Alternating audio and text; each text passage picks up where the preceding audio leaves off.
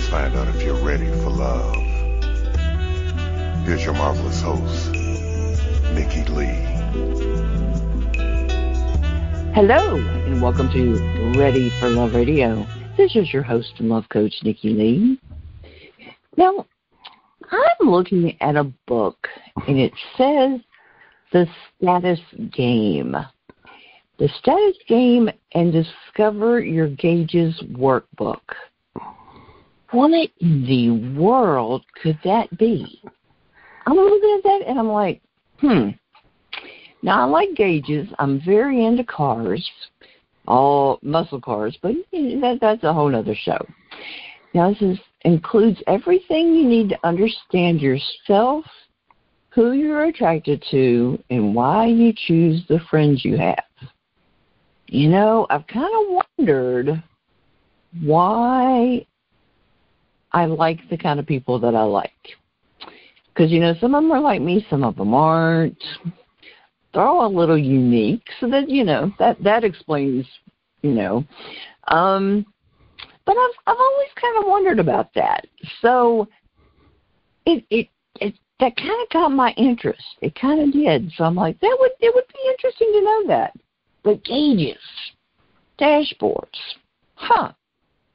And like I said, I'm into cars. So I like the idea of all that. So I want, but status. How does status work into that? Okay, all right. I'm curious. My interest is piqued. So my guest tells me he can explain all this to me. So I figure I have him on the show. He can explain it to me and to you all, or to y'all, as we say down here in the South. So Mark Bradford is my guest today. So, Mark, welcome to Ready for Love Radio. Thank you. Thank you for welcoming me. And you can explain all that to us, right? I would like to think so, yes. Not cocky, overconfident. I like that. Okay, but we're gonna give it a shot. So Mark is obviously an author. He's a speaker. He's a podcast guest today, but a host usually. He's a coach and builder. He invests a great deal of time and effort into researching a subject to come up with an explanation for it that everybody can understand. Okay, we may challenge that today. His podcast interviews and experiences have taught him what life's made of and what all relationships are based on. You know, let me finish this and then I'll ask you. It's in his nature to build things that fix, augment, or create a solution. And the fruits of his labors have been a dating site, 8 books, a pilot's license for aerial photography, a coaching system, and a card game. Now, you know, have you found that through having a podcast, you have learned a lot of interesting things?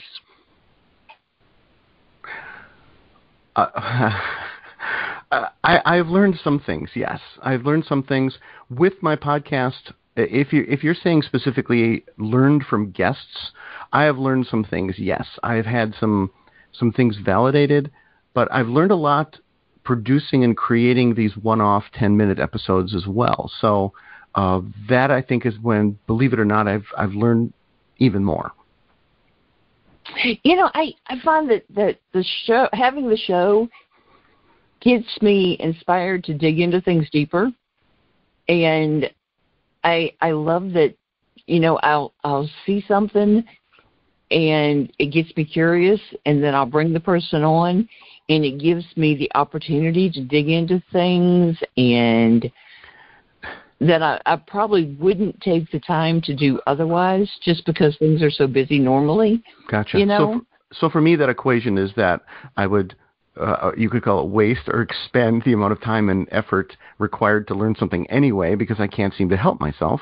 But when it comes to people, it's a wonderfully selfish thing to have a podcast because you can have these. I mean, everyone benefits, and you put all this effort into producing, in high quality and writing articles and all that wonderful stuff. However, it feels so wonderfully selfish because I get to talk to people and ask these direct questions and say, wait, I don't understand this. How does this work? And can we delve deeper into that? Which is something you can't do when you have the book in front of you or you see them on an appearance somewhere. And, people like, and I mention this often, I was one of the last people to talk to John McAfee, the person who literally invented antivirus. He worked for NASA, UNIVAC. He invented a ton of things. He's a millionaire who ran for office twice. He was wanted for murder, allegedly, and all that stuff.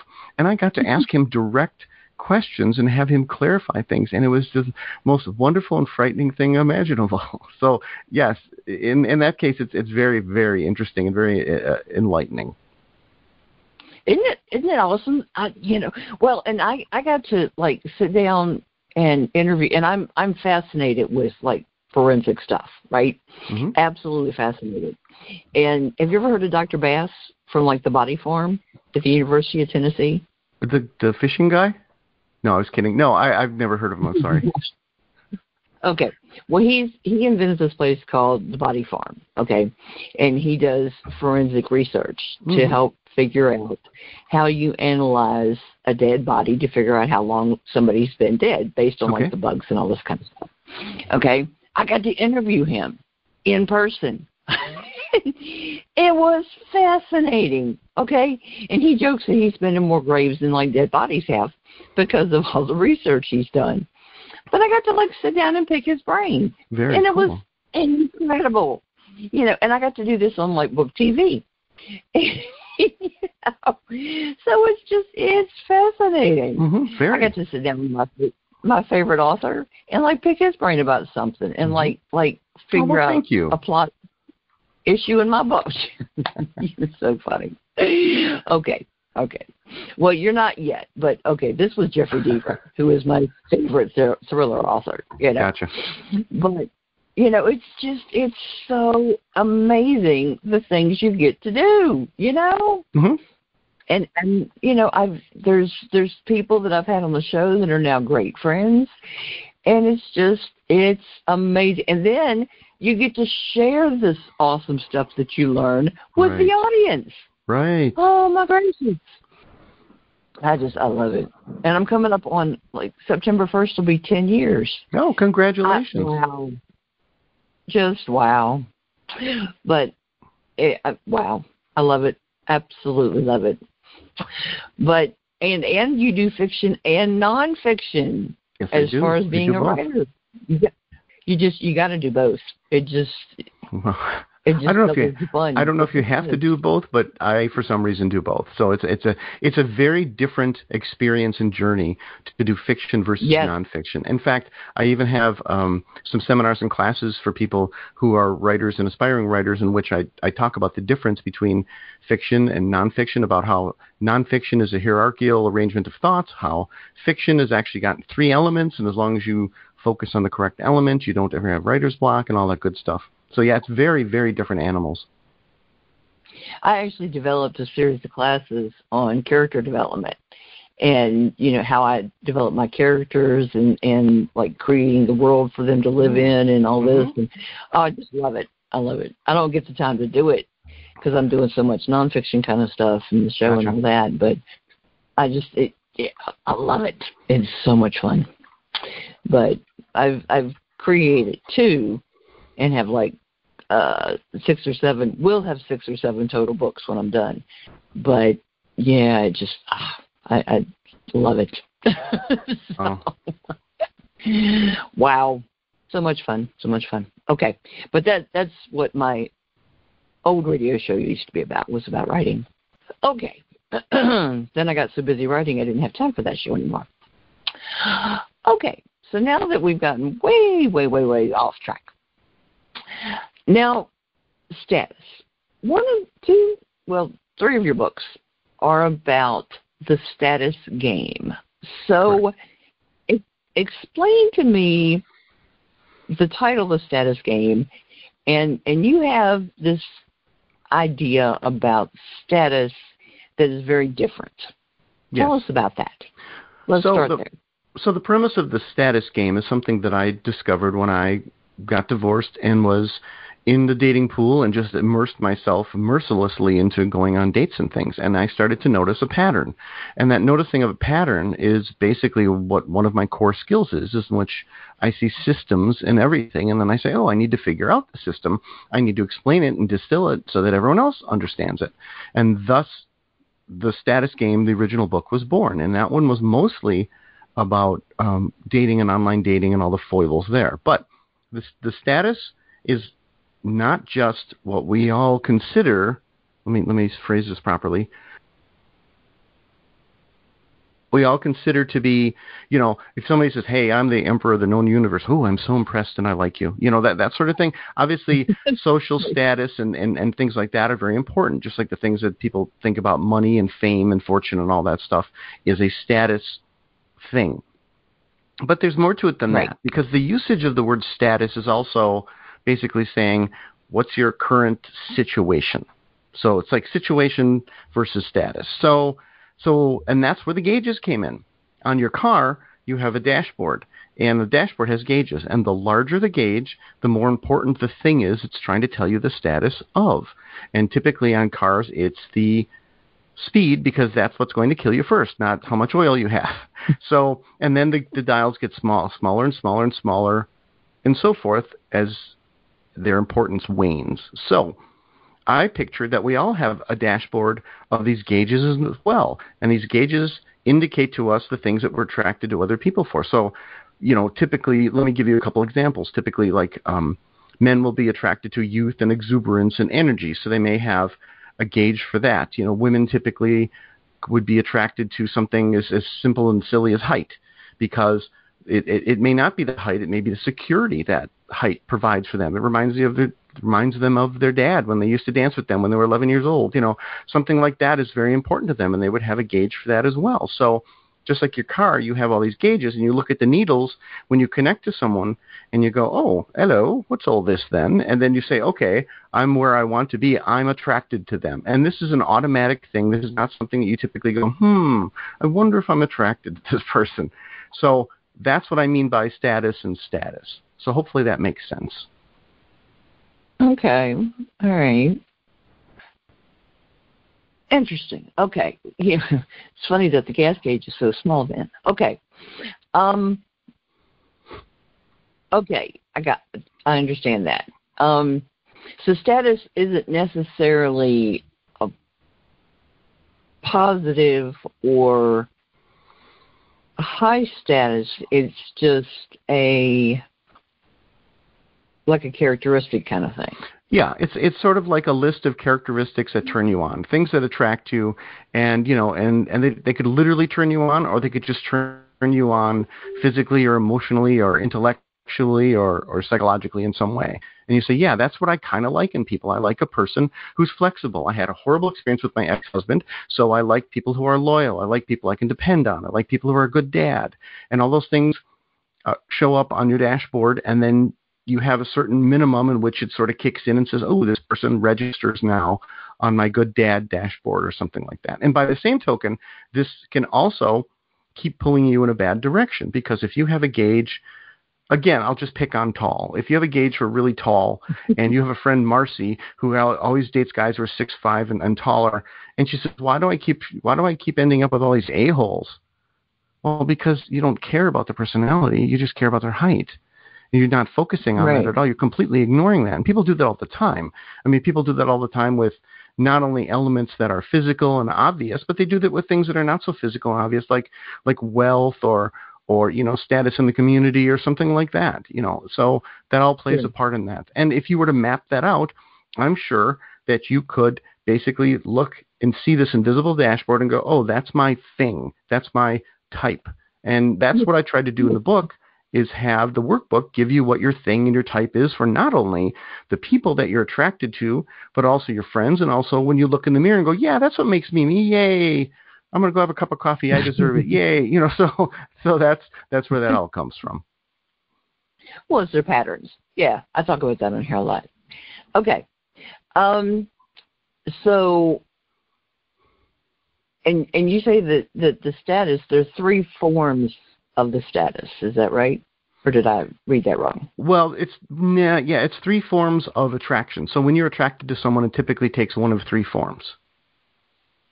And the form, you either make a physical connection, an intellectual connection, or a spiritual / emotional connection to someone. Basically, if you chop it into 3 pieces. Now, just to make it more confusing, we all basically make a physical connection to people. We all kind of look and say, "Oh, hello," because we have this ability through evolution and whatnot that we can literally sweep a room of 40 people and go, "I'm attracted to that person. I'm attracted to that person." And your brain just went through all these algorithms and said it's because of the way they're dressed, the way they carry themselves, this part, eyes are closer together, and I like that.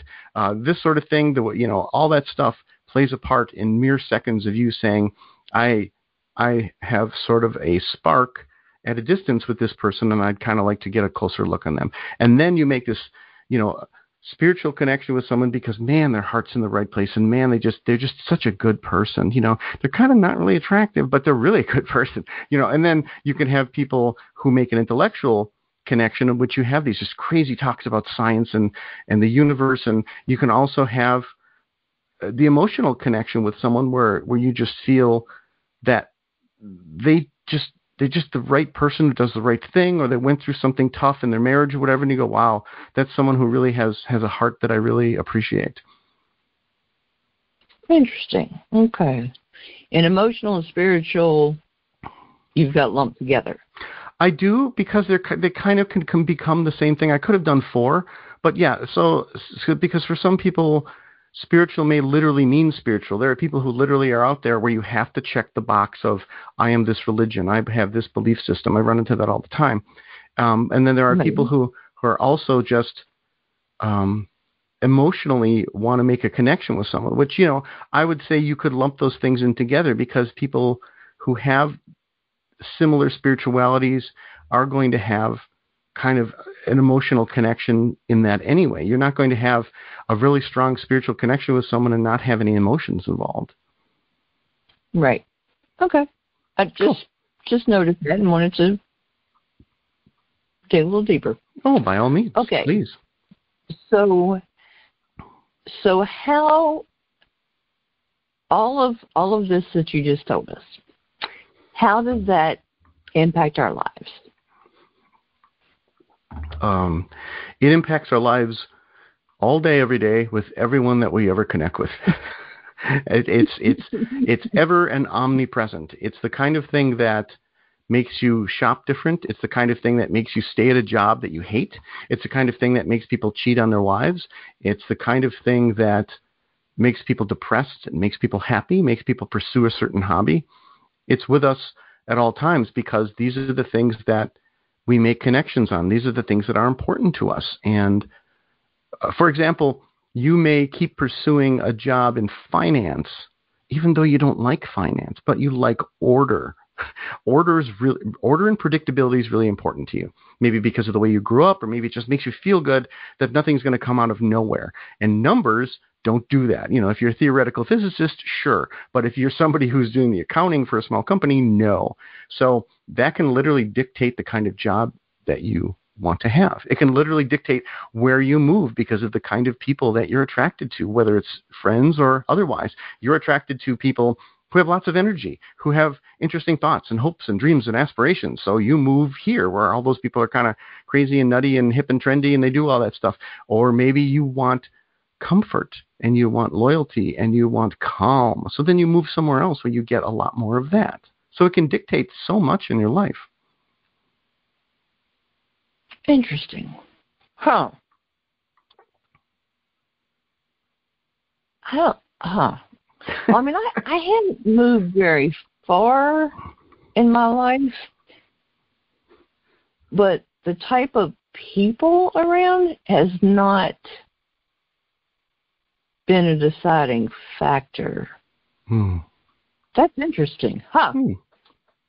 I got to think about that one. Okay, let's lighten things up for a couple minutes here. A little bit. Tell me what it's like being a single dad. I thought you wanted to lighten things up.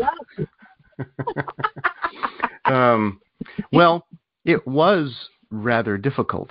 Now I've launched my kids and I'm an empty nester, so that's a little bit easier. But being a single full-time dad was actually rather difficult because people assumed as a male that I knew less, nurtured less, and was fumbling through life. So I remember people would see me and my daughter out. I have 2 kids, and the waitress would be like, "Oh, is today daddy-daughter day?" Thinking it would have to be some sort of exception for a man to actually go to dinner with his little 10-year-old daughter. And I would look at her and say, "No, it's Tuesday." So the same thing happened with like dressing rooms with my daughter, in which I was literally chased out of a couple of them because in one of them, I remember it was a store. The woman pushed me out, and I was back where the stall areas are, and my daughter said, "I'm not going out there and parading dresses around by people. You know, kids have body image and all that stuff." She said, "Just come over here." So I came over there and waited. And so the lady conducting or managing it pulled me aside and said, "You're going to have to sit out here because you're making the other women nervous." And I thought, there aren't any other women here. Wait, what are you talking about? And so finally, there was one woman in one of the other dressing rooms, and I thought, okay, this is the person who complained. She comes by me, and she literally put her hand on my leg, like really hard, and then she tapped me, and she said, "My boyfriend raised his daughter from 3 years old by himself. You did not make me feel uncomfortable." And I was like, oh, okay then. So that meant a lot to me. But it really was a weird waters to sort of, navigate. And being a single dad was very interesting. I would do it all again in a heartbeat. All the complaints that I have, I would happily live through all those years again and again and again. It was just absolutely amazing. So what I did was I had my kids full time, and I also was juggling my entrepreneurship and my, being a solopreneur and all that stuff. So that was a little difficult, trying to be in 2 places at once, and and just trying to balance all the work life and all that stuff. And that's what led me to do the coaching thing, because I kind of figured out what life was made of thanks to a psychologist that I took my kids to. Definitely an interesting perspective. So obviously you made the employee nervous is what was going on. She couldn't handle it. Yeah, she had some sort of issue for some reason, and maybe they had some sort of rule, or maybe she had her own perspective. Maybe she dealt with a bunch of guys who had like mirrors on their shoes or something. I don't know, but maybe her experiences dictated that she should just be suspicious of men in general. Who knows? I didn't really begrudge her of it. It was extremely annoying at the time because it annoyed my daughter even more than me. But I don't know. Thinking back on it, it's kind of hilarious. Interesting. All right. Well, she was looking out for your daughter, so that was good, but interesting. She could have at least asked, who you were, why you were there, Oh, she knew. She knew why I was there. I mean, it was a little tiny area, so she knew. She even heard my daughter call to me and say, "Dad, just come back here." So she heard all that. Yeah. Interesting. Yeah, well, whatever. All right. It's a shame there's so many situations that go on that she would need to be that concerned. But Anyway, that's another show too. All right. Now, having read part of the book, and knowing that you're talking about dating sites, I believe that I read that you actually created a dating site. Is that correct? That's correct. Yes.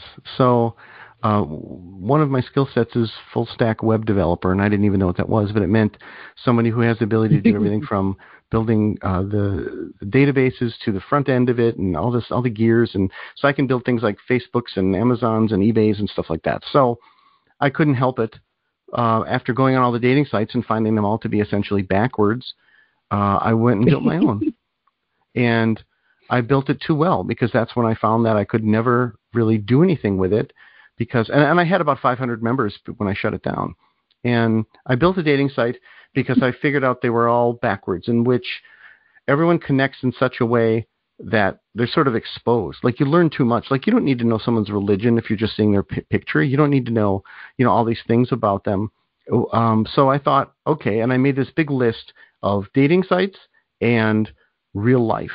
And I thought, okay, slot number 1, Oh, real life 1, the next one. Real life 1, the next one. Real life 1 every single time except for 1. And the one that real life lost on was the ability to put all these supposedly single people right in your face, because that's what a database should be able to do, obviously. If you say, hey, within 50 miles of me, show me a list of all the lovely ladies who I might be attracted to, who are fit within, are age appropriate and stuff like that. You can't do that walking into a Starbucks. You can do that with a database. So everything else, real life wins. So I thought, well, I'm going to build a website that capitalizes on this and tries to win in the other areas. So I built it so that it would mimic the way you meet in real life. You'd see a picture of another person. You'd see the picture. No words, no nothing, just one name. Are you attracted? Do you have a spark? Yes or no? Yes? Okay.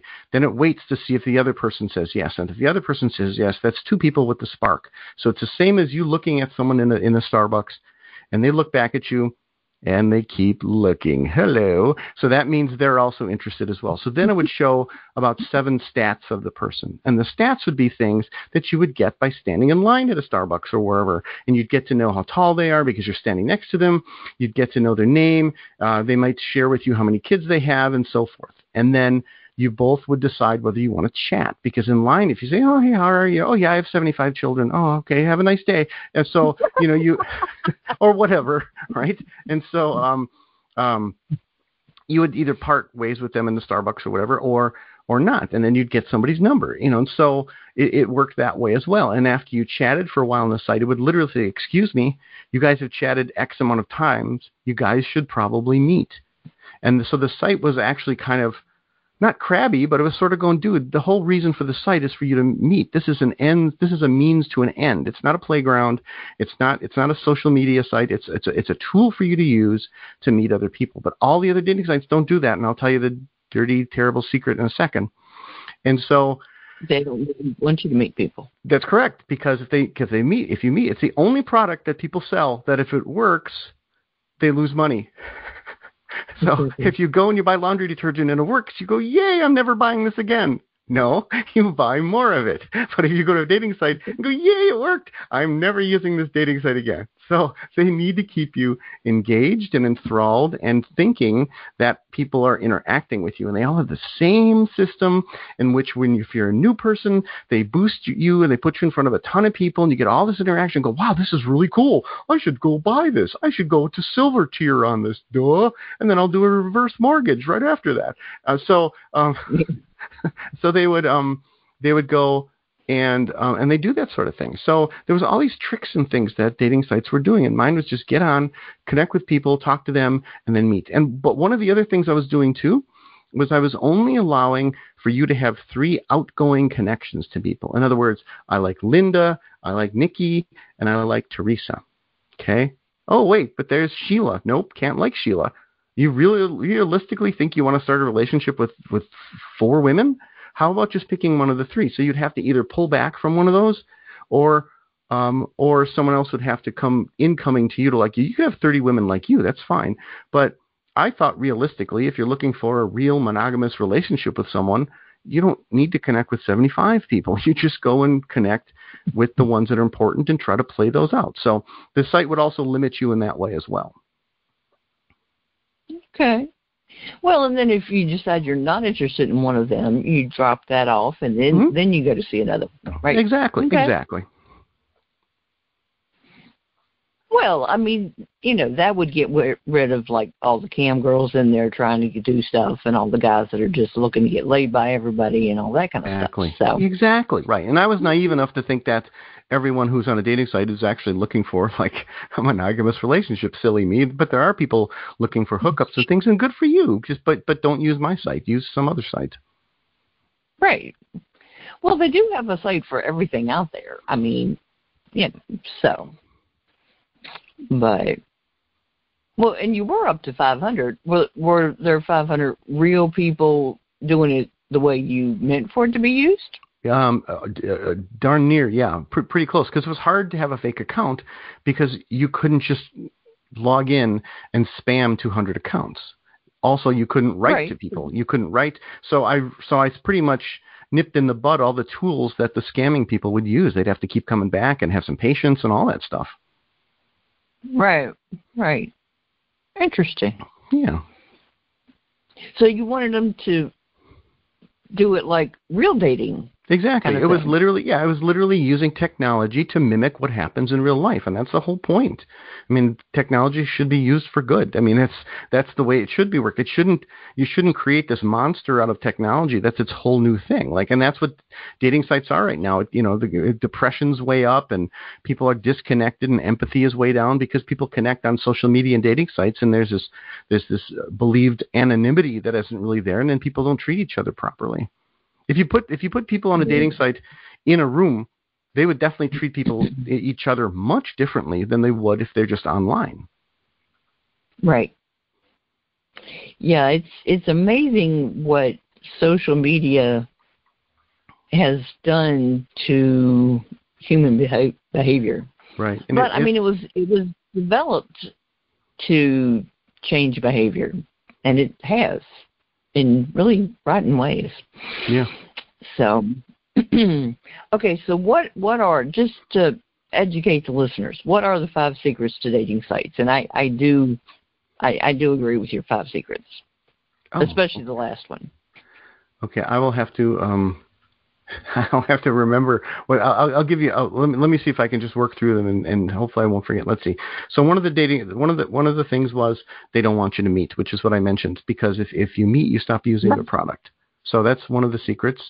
One of the secrets, I think, and stop me if I'm wrong, is they'll give you like a free weekend in which you can connect with or whatever with anyone, but you're really not. They're just doing that thing where they boost people so that they interact more, but then they'll say, oh, you want to actually go further, then you have to pay. Well, the free communication thing. Yeah, the free communication, yeah. There's nothing free about that because it doesn't do anything. It's just sort of a bait and switch. Well, and it's not actual communication. You can send like the phrases they pick. They have a couple like free phrases that you can send, and then the other person can send you free chosen free phrases that they have at their disposal, kind of thing. You can't actually send them your message and that kind of thing. So it's useless. Right. So one of the things is also that you're just a warm body and that's why my dating site was destined to fail, because I would never reach what I call critical mass. And critical mass is that everyone's on the site, so everyone should go on that site. It's the same thing with Facebook.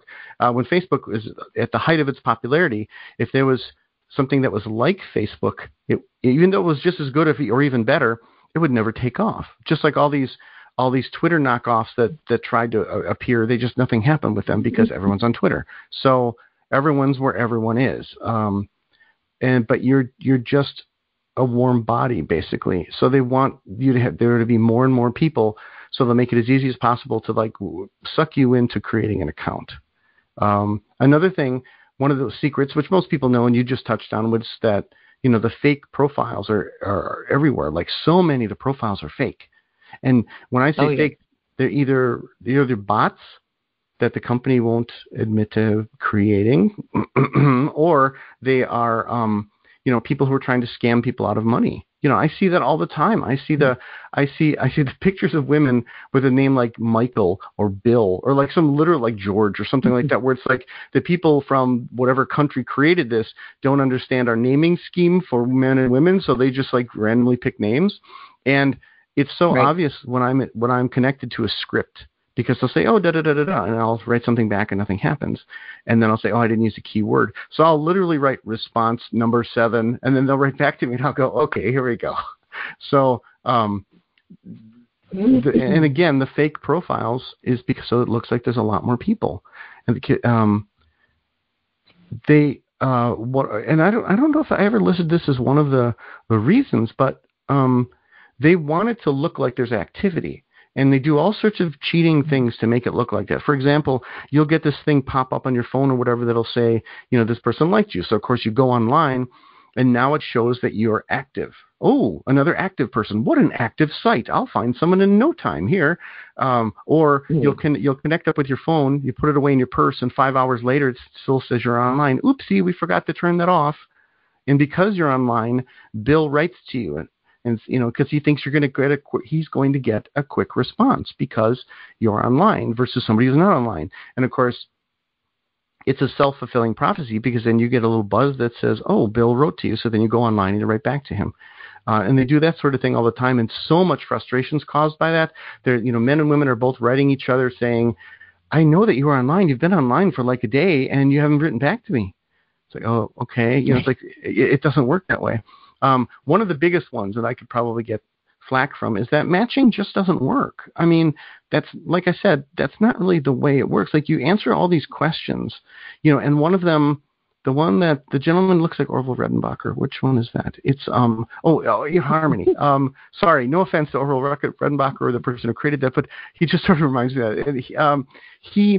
That site basically uses like a huge 100 question test, which I can tell, obviously, a lot of those questions are from the 5 love languages, and some of them are from some of the other personality tests, and they put them all together, and then they have you answer all of these questions, and after answering all these questions, they then change your radius to 100 miles, and they find you like 2 people. And it's like, well, yes, 100 miles, I could easily find 2 people, thank you. But I mean, in real life, those questions don't matter. What matters is what's on your gauges and if the person registers on your gauges. And the interesting thing is your partner's gauges may be completely different. And I make that distinction in the book, not to kind of go at a 90-degree angle here. But when it comes to your love interest, they turn you on because of how they register on your gauges. When it comes to your friends, you're friends with them because their gauges match. You're not somebody... You're not someone who's an upstanding citizen that says, boy, I really like Bill because he's a great arsonist. I mean, you typically match on morals and things. You guys are in the club together. There's something that you guys connect with. And I'm not talking about necessarily the gaggle of women. There's 11 women, they get together, and, oh, Shirley is so crazy. That's Shirley. We're not talking about that. We're talking about mostly people who have besties and things like that where you guys see eye to eye on a lot of stuff. That's what makes a friend versus having it spark with another person. Yeah, that's different. But yeah, there was this one person that knew a friend of mine, and we were all on the same site, right? And this person could not have been more different from me on every level about everything. Okay, right? Did not agree on anything, and I happened to hear, and I knew that they were on the site. I said, I wonder. So I changed my location so that we'd be on the same section of it, Okay. And looked, and the site, which is supposed to be one of the more reputable, had us match 98%. I was like, oh no. But seriously, I mean, in real life, didn't agree on anything. Absolutely nothing. Right. It's like, okay, talk about flawed matching system. Right. But, yeah, exactly. No. And the thing is that the thing that bothers me the most is that these dating sites will do this matching and algorithms and stuff. And when the human beings actually connect up and do all the work and all the leg work and all the stuff themselves to actually connect up, then the dating site will they'll take credit for that. You see that all the time, It's like, no, that's not, you guys didn't do anything. All you did is you're just a matching database. You put 2 people in contact who might not have been in contact. That's it. You did nothing else, and they did all the work. Period. So there. It's wow, just wow. I don't know. It's yeah. So even if it says you match 30%, worth a look. Right, and that's where the spark comes in, because if you have a physical spark with them, that's what gets you to turn your head enough to go, okay, now let's have a conversation. And the conversation can be that way. And the dating sites they keep finding ways to split people up. Oh, put this badge on because you're pro-choice or you're not pro-choice. Put this badge on because you voted. Put this badge on because of this, that, or the other thing. It's like, whoa. Can we keep dividing people even further, or can we just let nature take its course? Yeah, I am not a fan of labels on people anyway. So I don't know, but craziness. But So what's the answer? What are relationships based on? So they're based on status, and they're based on what's on your gauges. That's what and each person's unique, and each person should not beat themselves up for being attracted to a certain kind of person. I mean, period. That's just the pure honesty there. I have a book called Three Voices, in which I talk about the three ways our brains communicate, and our first voice is what people would call intuition, knee-jerk reactions, gut feelings, things like that. And that's honest. That first voice is just pure honesty. It's just saying, I like that. And if you feel like you're attracted to something unhealthy, well, then yeah, maybe you should look into that a little bit. But if you like a certain kind of person and it turns you on, or you just, I don't know, I just really like this kind of person or this kind of person, then that's fine. We spend too much time beating ourselves up and going, well, common wisdom says I should like this or that or the other thing. Well, sometimes we're attracted to something for reasons we don't understand. And that could be because it's our normal, and it may be unhealthy.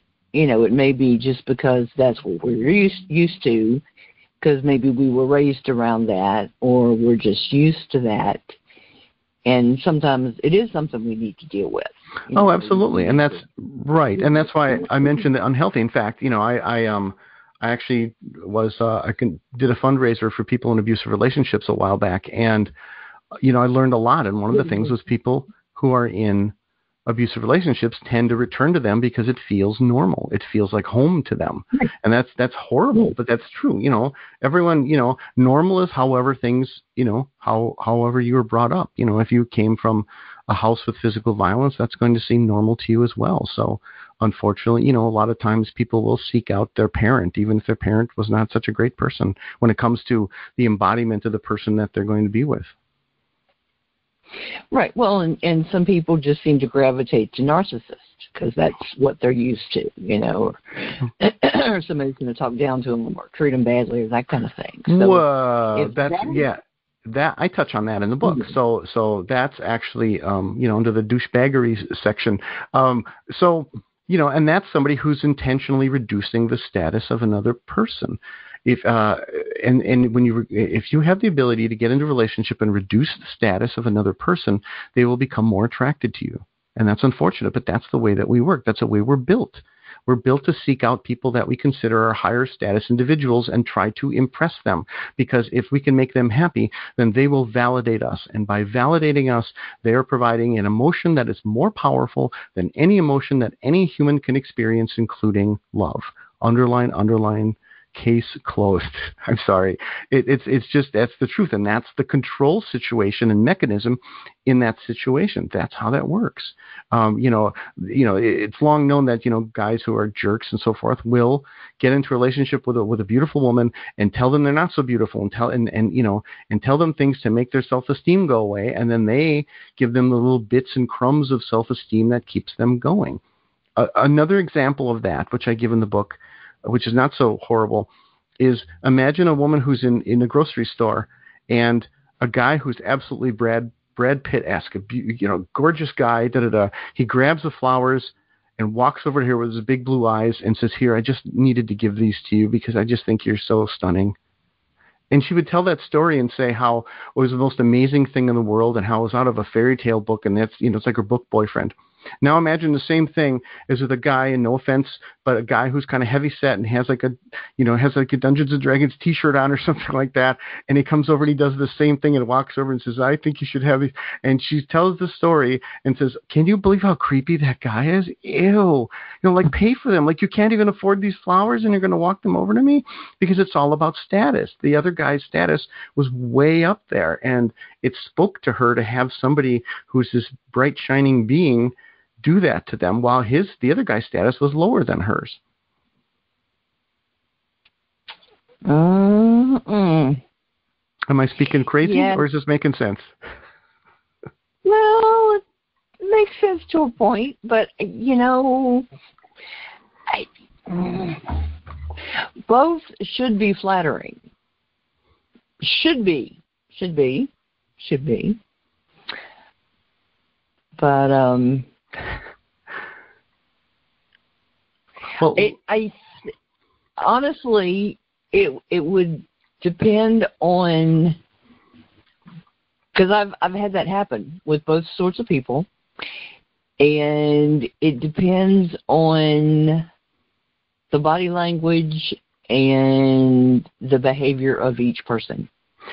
But that gets back to status, though, because if the body language and the behavior of the second guy was one that made it look like he was confident, now that raises his status. So if you start to introduce elements in which you change his status, well, then it will change her reaction to it. By the same token, if you have a friend who says, I want to set you up on a blind date, and they set you up on a blind date with somebody, and that person is decent, so they have the same status or higher, they'll be like, oh, cool, this is kind of cool, da-da-da-da-da. If the status of the person that you introduce them to is way high, now the person becomes really nervous, like they don't think they're good enough. If you introduce them to somebody whose status is way low, and when I say status, I mean, all that stuff that people would say, she's a 3, right, she's a 10, all that stuff. So if your friend considers themselves to be a 5 and you introduce them to somebody who's a 2, they're going to be really pissed off at you.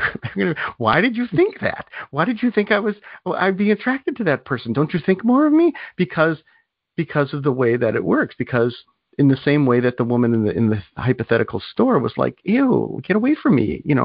It's just the way that we react to things. We are constantly assessing the status of everything in that manner. And it sounds shallow, but it's not. It's just a programmatic thing our brains do. So it's our perception, and our perception is based on all of these things. Right, but you're hitting it right on the head there, because you are in control of what you think the person's status is. That's the amazing thing, and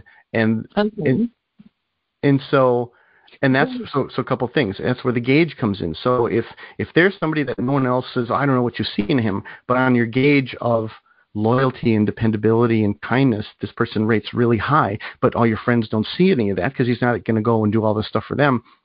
They may not understand why these two people are together, but you are the person giving the status. Just like an example I use in one of the books is when we had, in the olden days, it would be Valentine's Day and everyone brought a Valentine for everyone else, right? So that your kid went home with 29 Valentines and then immediately dumped them in the trash.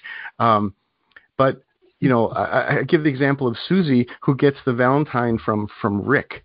And it's the same Valentine that he gave to everyone else. It doesn't even have her name on it or whatever. I choose you, whatever it says in the card. And she clutches it to her chest like it's the ring of Sauron, like it's this magic item. Oh, my God, because it came from Ricky. And the reason it has this magic power is because she holds him so high. There's something about him that she gives him a super high status. So that comes all from her. So, yeah, it's a very, very tricky thing because we create the status of the other people by how we judge them. Okay. So each of us have our own dashboard and gauges which determine the status of other people. Correct. Okay. It's the fog is clearing and I'm getting this. Okay. Just making sure that I'm okay. And each person's dashboard and gauges are okay. So and our dashboard and our gauges are determining our personal status also, correct? Right. That's our personal dashboard. Yeah. So like I said in the book, I have there's actually 3 dashboards. There's one for the people that we would fall in love with, one for ourselves, and one for our friends. So we also have a dashboard we look down in. And we go, oh, that's who I think I am. That's the best me. Or that's what I like about me. Okay.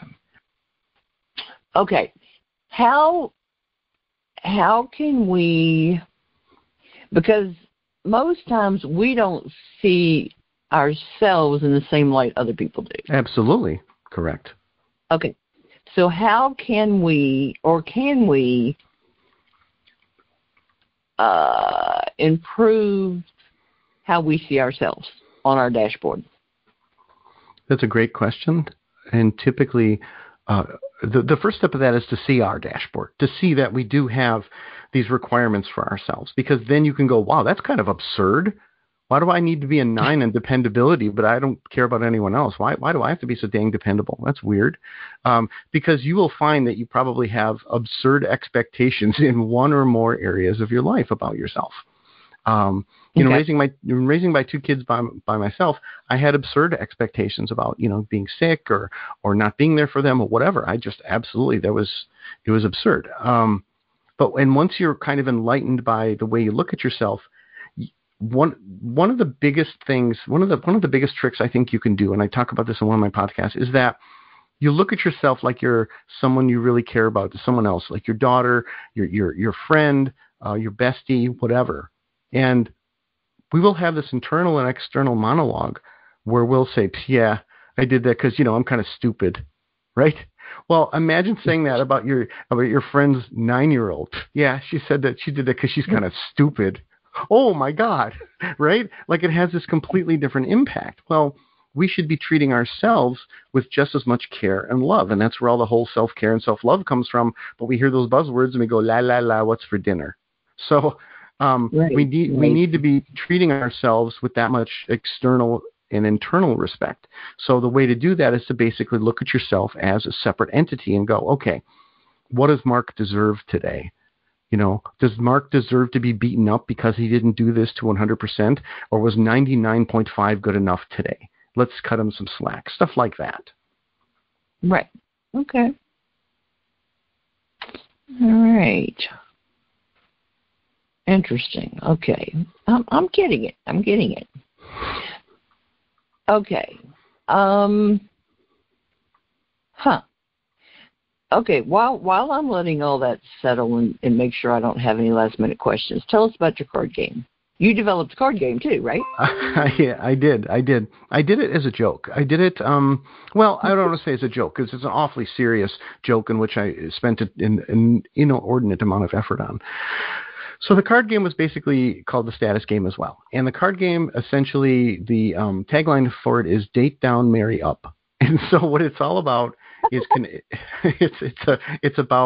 allows 4 or more players basically to play this card game in which you're dealt a bunch of cards and you become that person. And for some reason, people who weren't millennials got that instantly. But millennials, when they played it, were like, wait, I don't have little kids. I don't have this. It's like, no, that's not you. This is you in the game. And for some reason, that kept coming up. But anyway, it has cards that, one second, let me grab that. I wonder if millennials could get the game of life. Huh. Interesting.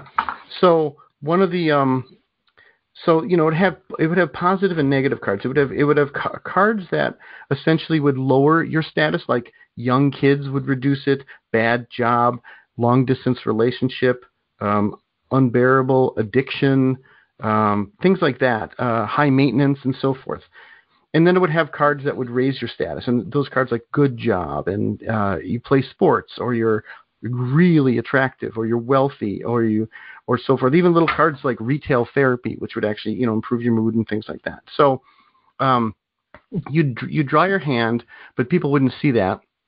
They would see if you were really tall or if you were really attractive, because that's visible. So that would be laying on the table, and then you'd sort of ask people to date. And they would say yes or no. And then when you would date, you'd have to give up part of your hand, because it's like giving up part of your time to the person. And there's some cards that sort of freeze up your hand where somebody asks you to date, and you're like, I'd like to date you, but I can't. I'm too busy. Because you literally can't put away any of your cards. They're locked in your hand. So I accommodated that. And then if you get the will you marry me card, then you can ask somebody. But something I really had some fun with, because I'm just sadistic like that, is I had a harmless communication card, and I also had a flirting card. And so it was the only card that you could pass to someone else during the game when it wasn't your turn. And see, since you're trying to free your hand up a bit, you would happily give away the harmless chatting. You don't want that in your hand. That does nothing. But it looks an awful lot like cheating. So when you have the cheating card, you would give that to someone. Oh no, the flirt card. You would give the flirt card to someone, because if you gave the flirt card to someone, they have to take it first of all. When it comes around to be your turn, and you ask them to date, they have to date because you sort of, grease the wheels of progress there. So, but I literally had these people that didn't know each other, these men who, at this meetup group, and this guy looked really upset. He was this big guy too, and he looked really upset at the other guy, and everybody kind of froze and said, "What's wrong?" And I said, "You look like you were upset." And he said, "I was," because he was jealous of the guy that he was dating flirting with someone else. It was hilarious. It was such a fun thing. That's fun. Yeah. So anyway, so that was the card game I did. It was kind of a demonstrative way to sort of show how status works. It doesn't have any of the nuance of what we've talked about in the books and in the dashboards and any of that stuff. But I thought, well, this is another use for this. This could be fun. And so I do have a seminar I'm planning in which I'm going to be utilizing the deck with the audience so that we can kind of have some fun interaction. Right. Well, it is a visible way to get them to kind of grasp the different elements of what you're talking about, though. Absolutely. That's right. It. Yeah. Interesting. It gets a little too real for some people, evidently. So, but I think you got the point. Yeah. I thought that was really hilarious that the guy felt jealous towards another man, and that wasn't really. He normally dated women, so that was really weird that he was like jealous of this guy who was cheating on him or was flirting with someone. So I thought that was like, okay, this works. Well, this definitely works. He was playing cards and he was getting jealous, so that's interesting. Yeah, but fun. Like I said, he was getting the point though, so this is good. Oh, it worked. Absolutely, he got it. Absolutely. That is funny. All right. Well, how can people find out more about you, and which of the books are available? Because there are 3 of them. Okay, so let me answer that in the order it was received. So people can find out more about me simply by going to markbradford.org. So markbradford.org. That's basically my hub for almost everything except my coaching and the podcast. So that's my hub for all of my books and all that good stuff. It lists all my fiction. What's that? That was .org, not .org, right? That's what it sounded like you said. Oh my God! No, that's for next year. No, yeah, that's if this all works really well. No, .org. Oh my God. Yes. So. Just clarifying. Yes, thank you I appreciate your clarification. That's what makes you an important part of this whole conversation. Thank you. So markbradford.org, and if you go there now, in fact, I have a new fiction coming up. It's actually my 9th book. It's done. It's called The Devil's in the Details. And people who actually go there and want to enter the contest, they can actually receive a free copy of it. And then by reviewing it on Amazon, they are entered into a contest to actually win a free paperback copy. So you get to read it before other people do, and then you get entered into receiving a paperback copy. So I'm looking forward to that. I love feedback from people. The feedback I've gotten on it already is really amazing. So the other thing was you said the books. So I wrote the Status Game 1. It was literally the first book I ever wrote and published, and it showed. It was pretty rough. So I ended up pulling that off the shelves so that, and I wrote the Status Game 2, and then now with the Status Game 3 coming out, I may actually pull 2 as well, because you actually get the benefit of 1, 2, and the workbook in Status Game 3. So you sort of get this compendium that way. Although I think Status Game 2 definitely stands on its own. So, again, going to my site or going to Amazon and looking for Status Game by Mark Bradford, or just Mark Bradford, you'll find me. One of the easiest way to find me as well on Amazon, if you look for The Sword and the Sunflower, which is my epic trilogy that I wrote, because that's a longer title that's harder to find, like The Wrong One. So, right. Well, with Status Game, it's nice to have all 3 in one book. So. Yes, yeah, I think it's a very cool thing. Yeah, absolutely. It made sense to do that. It did. All right. Well, I think I actually have wrapped my mind around the idea. So interesting. And like I said, I've started reading. I just haven't finished it yet. So Gotcha. But, well, thank you for being here today. You're welcome. Thank you for having me. got lots of good information. I hope that my questions didn't confuse them. And the information and the replay will be on the show page, which will be www.lovecoachjourney.com/statusgame. Cool. All right. And listeners, I'll be with you next time on Ready for Love Radio.